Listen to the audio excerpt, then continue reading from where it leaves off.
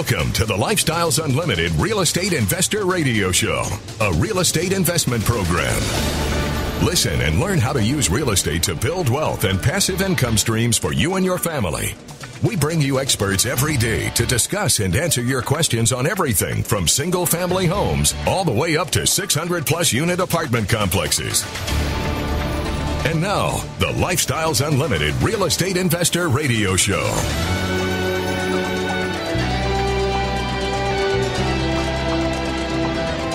Welcome to the show. My name is Al Gordon, and as always, we're working on your financial freedom. You know, I'm staring at a stock chart today, and I realize that this is a real estate investing radio show, and we talk about investing in real estate and how investing in real estate can change your lives. But I'm just finding it very curious.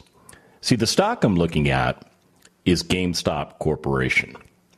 Now, back in the day, GameStop was, you know, the epitome of where you went to get all of your video games. You know, back in the day when my kids were younger and, you know, not in college or graduated from college, they had things like the Xbox. They had things like the PS3. They had something called a GameCube. I'll be honest with you, I don't even know if I'm in the right era with all of these things. I just remember buying these systems, giving them to my kids so that they could have entertainment and pleasure by playing some video games. Now, of course, we didn't let them, you know, go crazy and make it an addiction for them, but it was an opportunity to do something when they were bored, or an opportunity to have a friend over and play video games with the friend. Well, over time, the entire video game market, well, it's evolved. It really has. And when social distancing kicked in, and we were told to stay at home, and we were told not to go out and about, places like GameStop, which could have been a great haven for us, you know, when we're locked down and we're looking for sources of entertainment that don't include streaming services, that could have provided us an opportunity to get games. But, now here's the big but, the entire gaming industry transformed.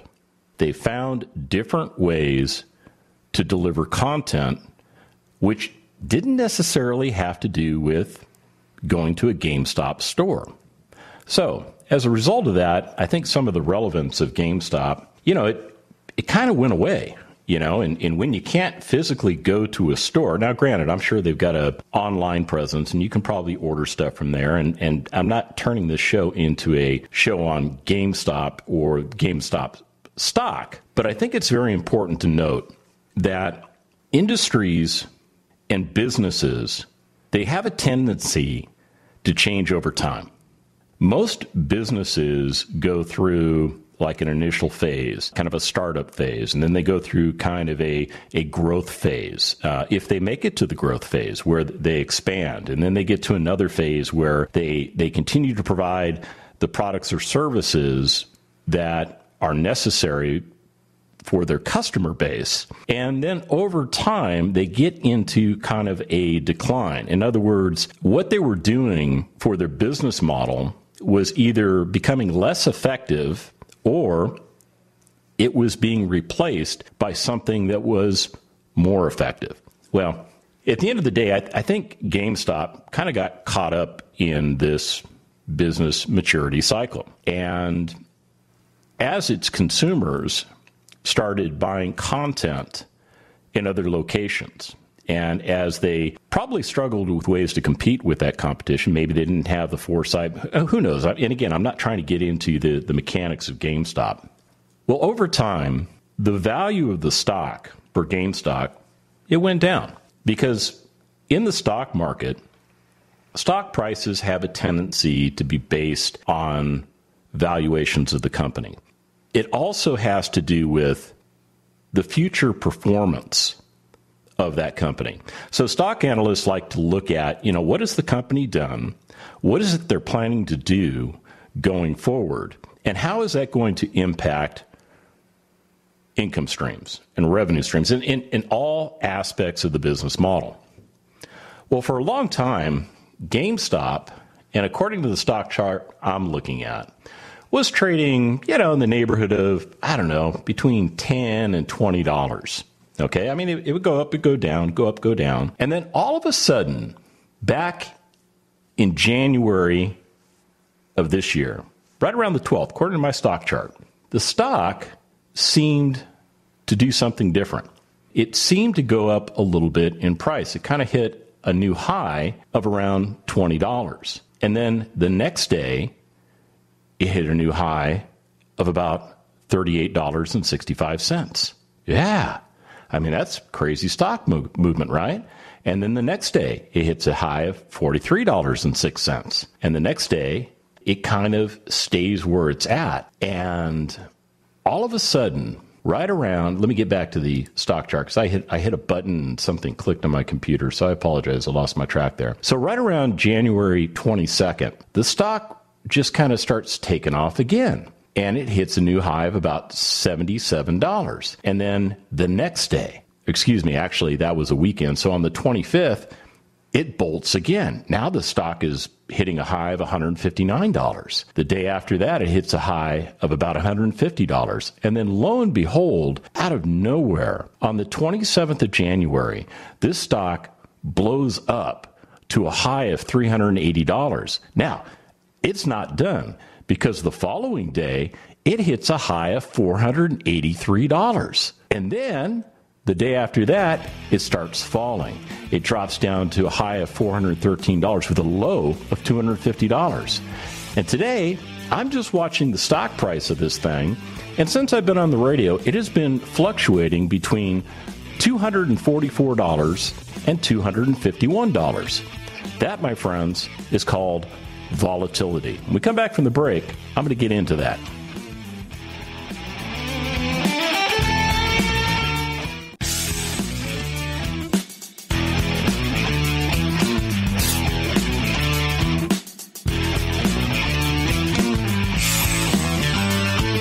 Welcome back to the Lifestyles Unlimited Real Estate Investor Radio Show. Now, let's get back to your map to financial freedom. Welcome back to the show.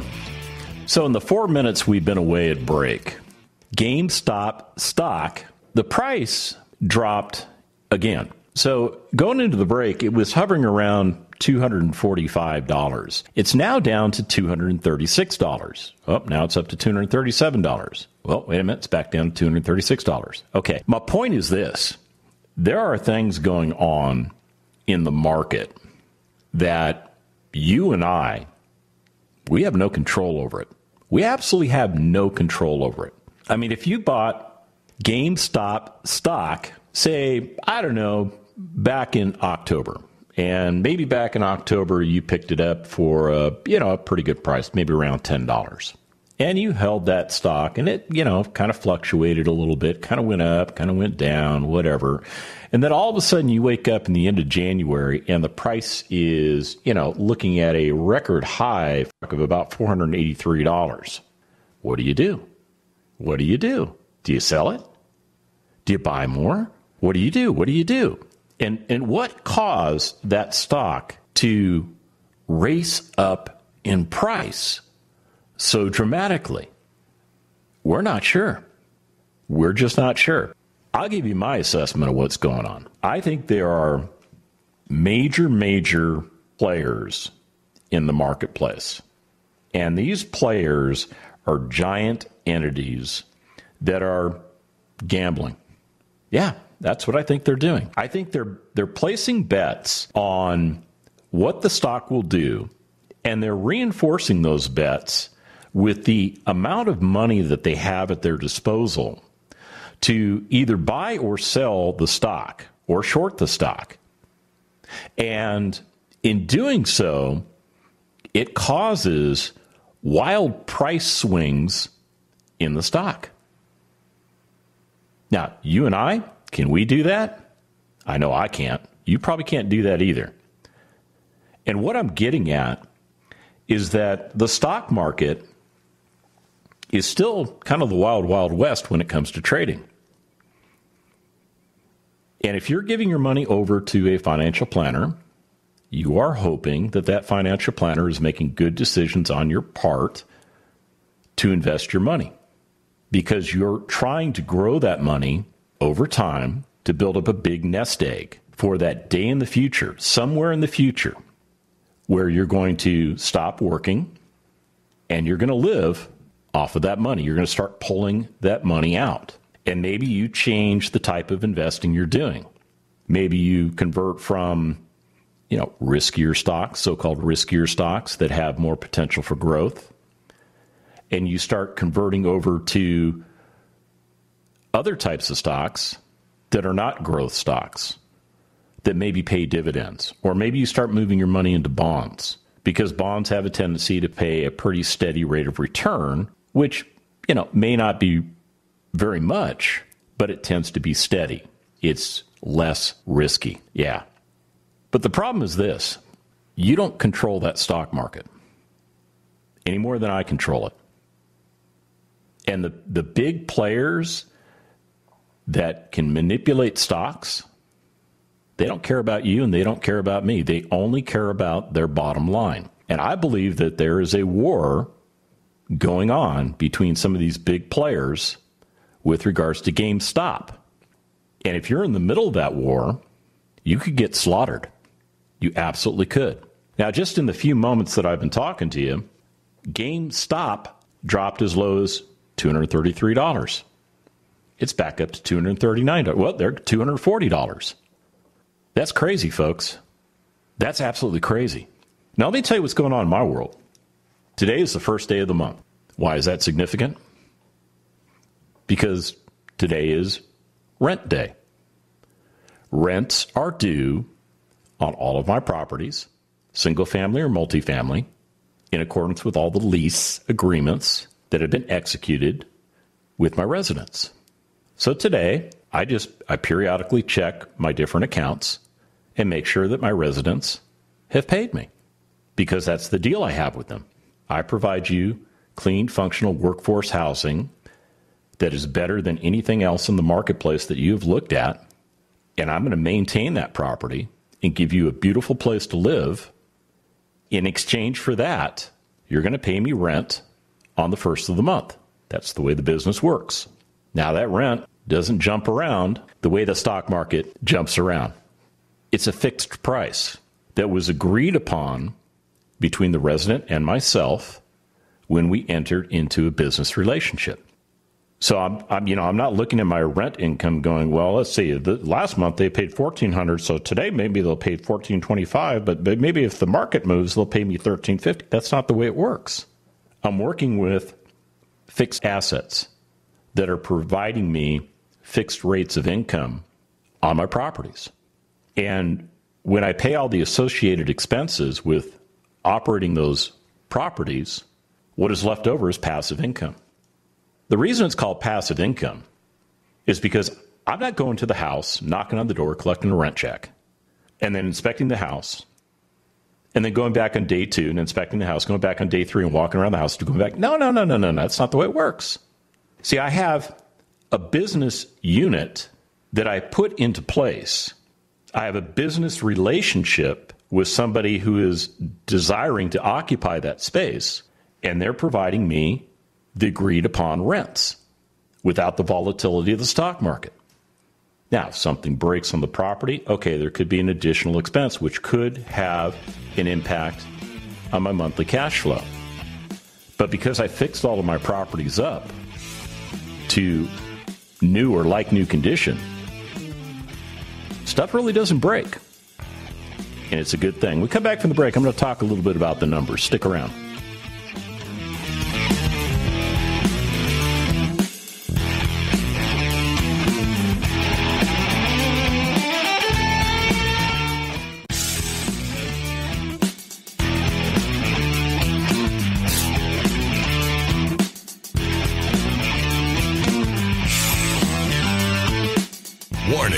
Listening to the Lifestyles Unlimited Real Estate Investor Radio Show will change your life. We will teach you how to create wealth and passive income so you can be financially free. And now, back to your host. Welcome back to the show. So check this out. The Wall Street Journal made a statement, which I think is pretty powerful.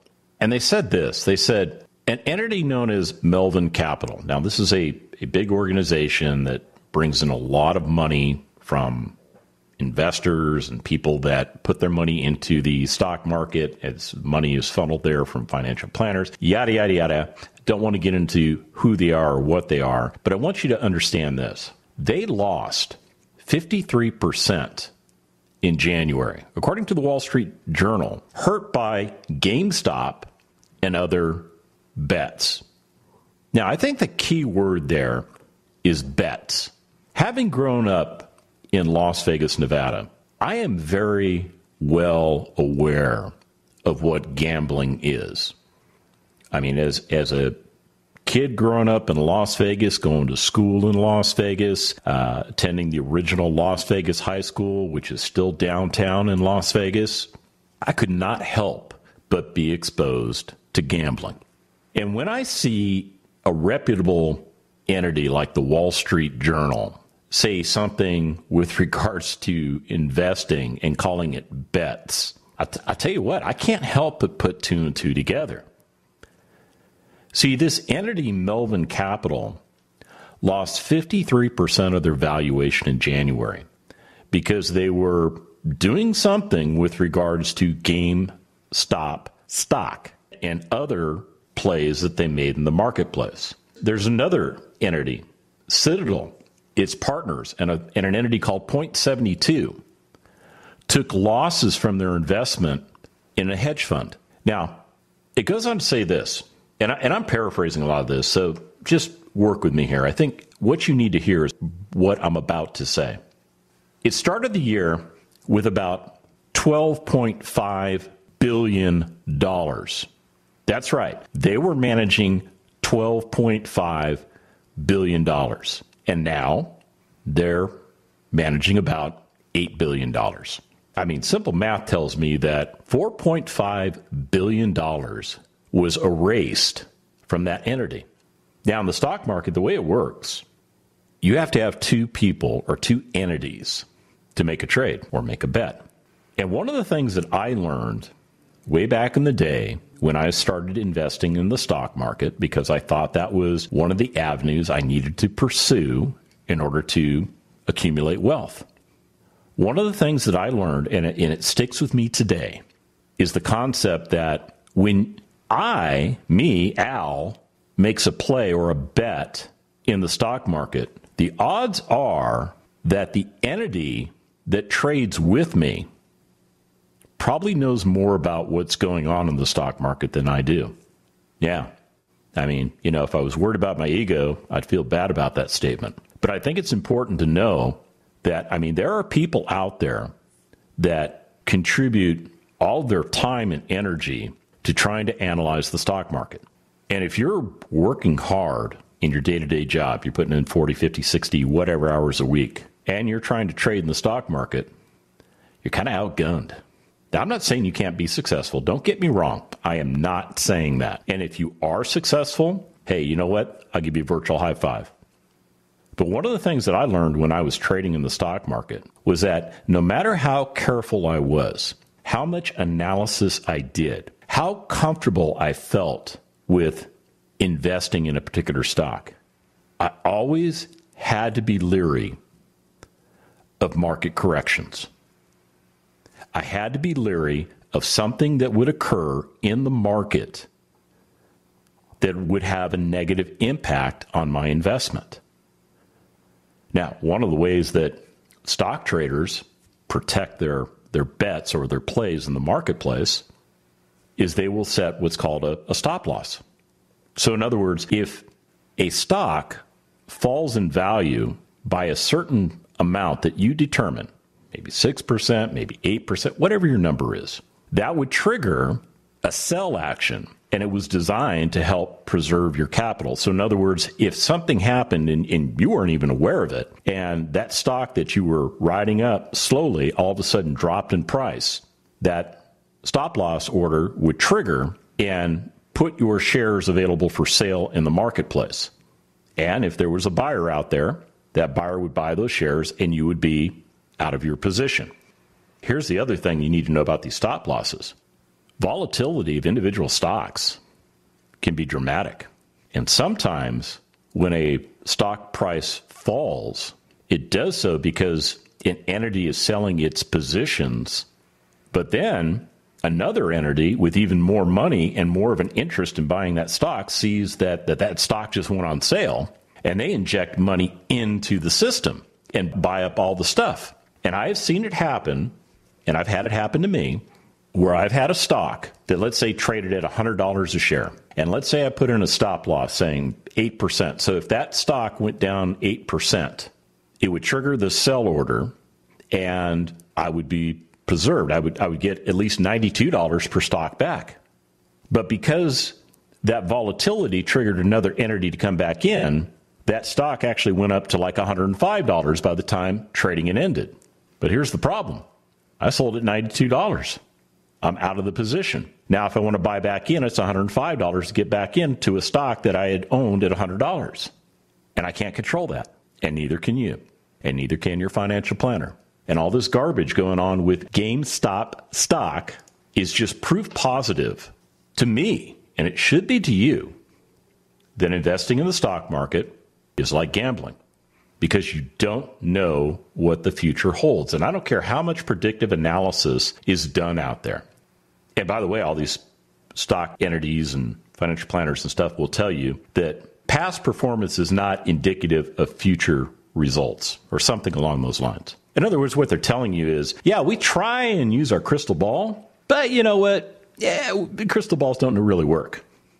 Now, with real estate investing, it is a different animal. It is a completely different animal. Real estate is not as exciting as betting in the stock market, nor is it as exciting as going to Las Vegas and hanging out for a weekend. Now, let me tell you how boring my day has been. Okay, I've checked my rental accounts. The majority of my residents have already paid their rent. I still got the rest of the day. And if somebody misses the payment, I just casually send them a text saying, hey, just want to make sure everything's okay, which usually triggers in their mind, whoops, forgot to make the rent payment, and everything is good. We come back from the break. We're going to talk about you.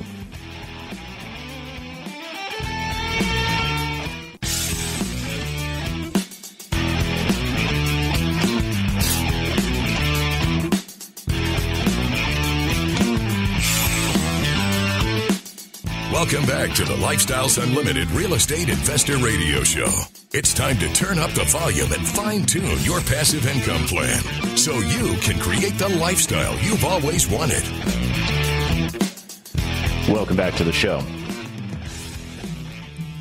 So on Friday, GameStop stock, it closed after a volatile trading day. Actually, it'd been a pretty volatile week. Not pretty, a very volatile. It closed at $325. Now, when it opened today, it gapped down, meaning it started trading for less money than it had traded for in the previous trading cycle. And it wasn't much. It was $3. It opened at $322.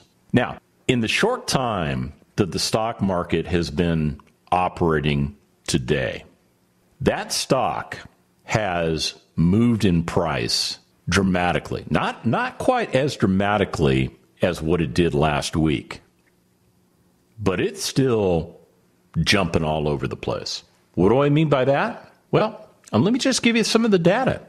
Remember I said it gapped down and opened at $322?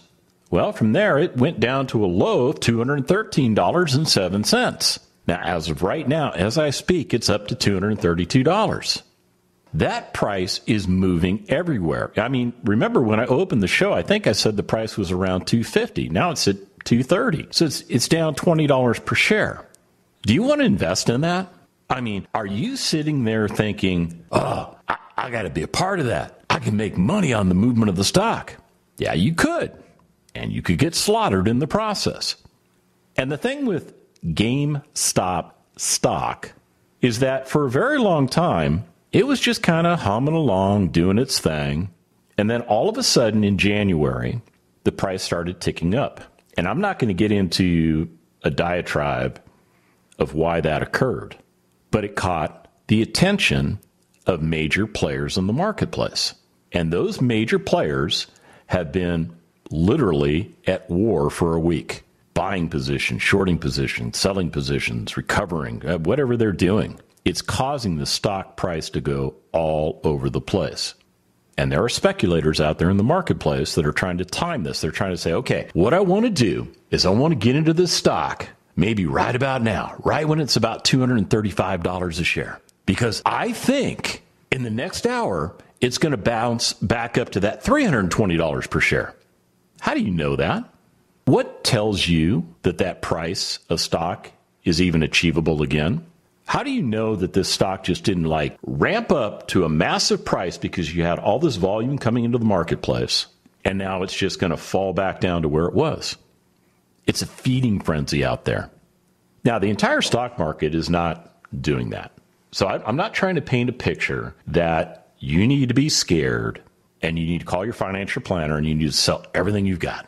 I am not painting that picture because you shouldn't do anything with investing unless you know exactly what you're trying to do. Now, last month, I talked to you about the importance of planning. I talked to you about the significance of creating your own personal 5-year plan. I talked to you about setting goals, and based on those goals, you create objectives. Maybe you took me seriously and you actually took what I said to heart. Or maybe you just said, yeah, it's just a guy on the radio. I'm just passing time driving.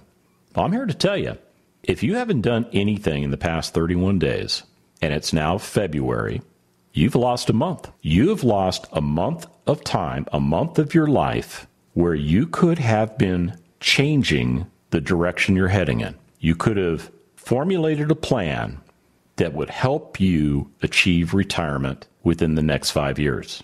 Retirement is not an age. In spite of what the government wants you to believe, in spite of what society wants you to believe, in spite of what your financial planner wants you to believe. Retirement is a number. It's as simple as that. And that number is this. When you have income streams coming in based on businesses that you establish, and the fact that you're not working massive hours in those businesses, the income that's produced based on the fact that you set the business model up and you're operating the business model correctly and not spending a lot of time doing it, is called passive income. And when you have enough of that passive income coming in that it meets or exceeds your expenses in life, whatever those are, you've achieved retirement. Last week I had Brian on the show. I really like Brian. He's a really cool cat. He grew up in Hawaii, got one of those 6-figure jobs in medical sales, got married, beautiful wife. She got herself a good job. She made really good money. So you think about it, they're probably making at least $200K in income, but they're living in Hawaii. And he takes a job transfer. So he leaves Hawaii and he leaves a very high cost of living. And he goes to a place called Atlanta with a much lower cost of living. Now he's still making the same amount of money. His quality of life became so much better because he didn't have to feed as much money to a mortgage in order to provide the household that he chose to provide for his family. And along the way, he discovered Lifestyles Unlimited. Now, he had been investing in real estate as a young man, so he had a keen interest in learning how to do it better, to learn a process that would allow him not only to operate his existing assets more effectively, but provided him an opportunity to start upscaling his business, to start investing in large multifamily apartment communities. And after he started doing that, 6 months into that, his job said, you know what? Time for you to go. Laid him off. Now, a lot of people would be very, very upset that happened. Because, I mean, you think about it. He's making 6 figures a year. That money, poof, gone. But because he was successfully investing in real estate, and that real estate was providing him passive income, he was able to absorb that shock. As a matter of fact, he said to me, and he said it to you on this radio show, that was probably the best thing that ever happened to him. Because it freed him of his bond to corporate America and gave him the freedom to dedicate his time to building his real estate business. And build it, he did. He owns well over 2,000 units of multifamily. Half of those units are as a lead investor. Half of those units are as a passive investor in other real estate assets. He has more than replaced his income streams. And because he's a member of Lifestyles Unlimited, he believes in helping other people. That's why he came on the radio show. He didn't have to do that, but he wants to help you. And I want to help you too. I want you to understand that there is actually a better way to achieve retirement. And if you haven't even considered retirement, you definitely need to look at what we do. Because if you're not even looking at what retirement is for you, you don't even have a plan for it, you don't want to get there and find out that it's too late. So take a look at what we do. Take a look at what we can teach you. Go to freeworkshoplivestream.com. That's freeworkshoplivestream.com. And remember, it's not the money, it's the lifestyle. Have a great day. The Lifestyles Unlimited Real Estate Investor Radio Show is for entertainment purposes only. Please consult a professional regarding your personal investment needs. Nothing presented on the Lifestyles Unlimited Real Estate Investor Radio Show constitutes an endorsement, recommendation, offer, or solicitation to buy or sell any product or security.